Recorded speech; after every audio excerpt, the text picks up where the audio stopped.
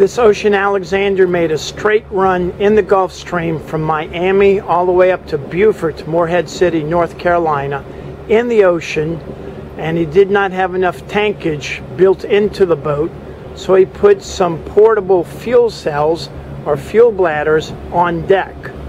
Each one of these bladders holds 150 gallons each, so there's 150 gallons, and on the far side is another 150 gallons.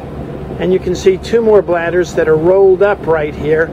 They were on the bow, which is kind of frightening for me because I would be worried about stability concerns. Diesel fuel weighs 7 pounds per gallon times 300 gallons.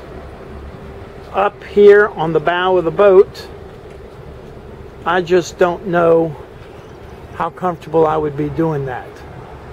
So if you're looking for long-range cruisers, I suggest you buy one instead of customizing a boat that does not have the long range that you prefer, and do not put fuel bladders on deck.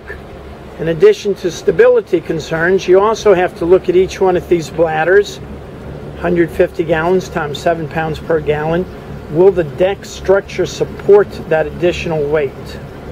So think about all these things when you're buying a cruising boat. Do you have the long legs? Do you have the fuel capacity? And are your engines strong enough and don't drink that much diesel per hour or per mile to get your boat on that long distance cruise? If you want to learn more about long distance cruising, you know who to call.